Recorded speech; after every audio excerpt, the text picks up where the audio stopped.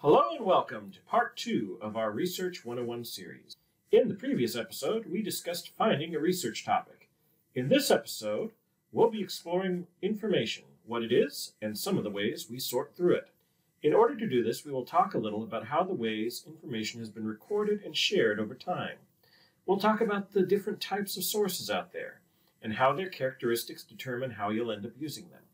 Finally, we'll also consider the different audiences for which information is created, and how this affects their content and the way you might use them. To begin with, let's talk a little about information.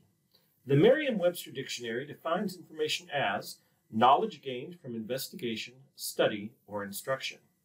Put simply, information is the product created by humans when we attempt to understand existence and describe it to each other.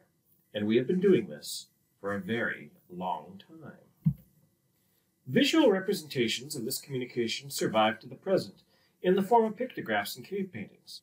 In addition to these symbolic and immovable representations of information, cultures without written languages relied on oral traditions, in which stories and songs preserved the knowledge and traditions and beliefs of the people. Several thousand years ago, we developed a new way to record and share information with each other: written language. Writing made it possible to record information independent of the human mind.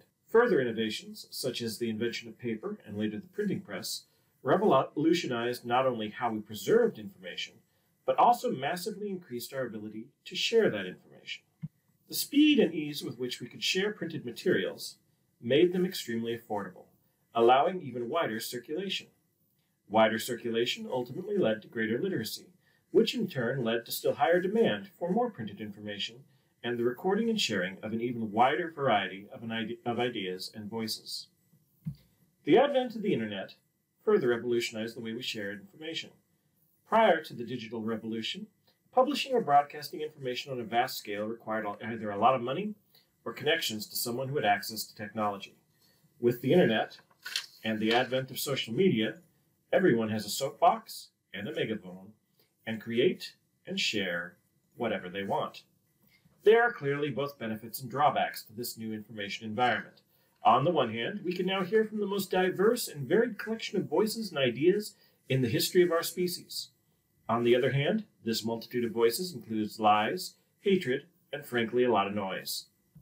So having moved from an age of information scarcity to one of information overload, how do we sort through it all?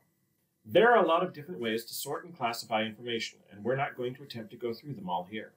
Instead, we're going to focus on two methods: the type of source and the audience it's directed towards.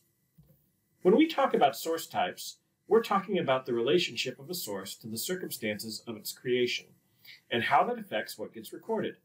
We break information up into three types of sources: primary, secondary, and reference sources. Primary sources are first-hand accounts of an event or phenomenon by someone who witnessed it.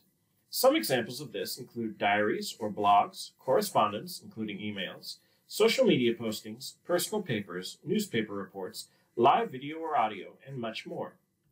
There is one important exception to this definition of primary sources. In the sciences, primary literature is defined as the peer-reviewed record of an experiment or study, and is usually published as a journal article. In the modern era, primary sources may be created as the events they chronicle occur.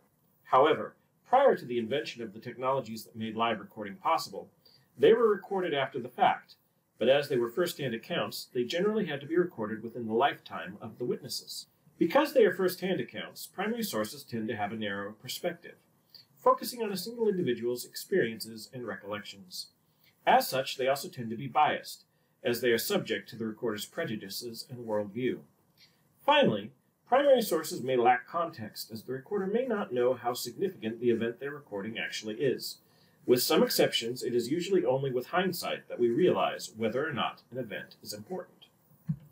For example, the experiences of any single soldier on a battlefield are going to be rather narrowly focused on achieving their assigned objective and not getting killed.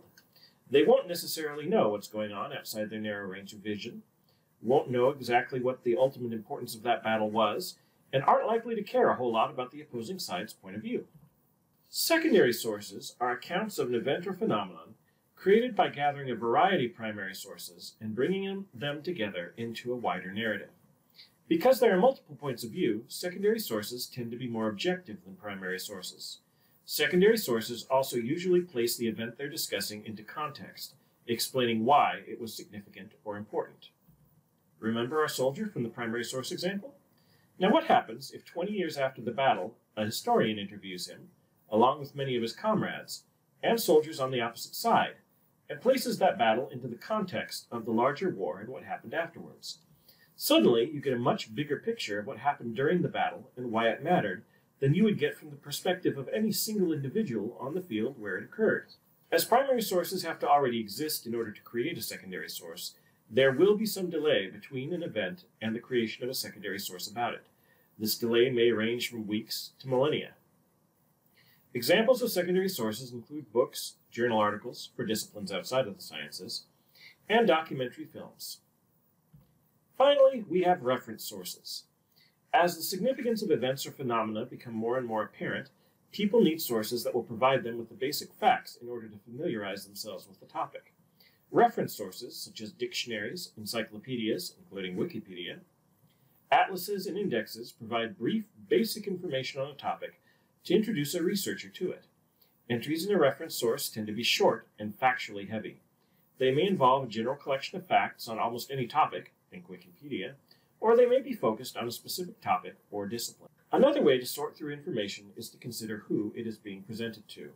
The type of audience information is intended for directly affects the type and amount of information conveyed.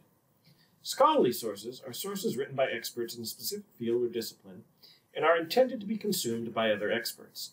They may include reports on the results of experiments, studies, or research of some sort. Publication of scholarly sources tends to be strictly controlled and subject to peer review, which we'll talk about more in Part 4 of this series. Generally speaking, scholarly sources are heavy on text with few ads or pictures. Trade sources are written by individuals involved in a particular trade or profession, such as potato farming. No, seriously, potato farming.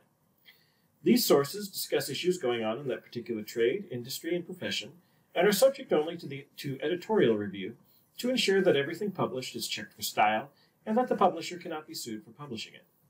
Ads in these sources tend to be focused on items of interest to that particular group, so in the case of potato farmers, they could include seed, farm equipment, and pesticides. Popular sources are sources created by either journalists or amateurs for a general audience and tend to discuss issues of general interest, such as pop culture, news, gossip, and so forth. Popular sources value timeliness over accuracy, meaning that it is often more important to be the first to publish a story than to necessarily get the story completely right. This isn't to say that no one checks their sources. There are many excellent popular publications with good reputations for accuracy, but that in this field, speed is of the essence. As such, popular sources, when they're reviewed at all, are generally only edited for style and to avoid lawsuits. These sources are also generally funded by ad revenue, and thus include a lot of advertising in one form or another. So with all this in mind, how do you choose the information sources for your research question?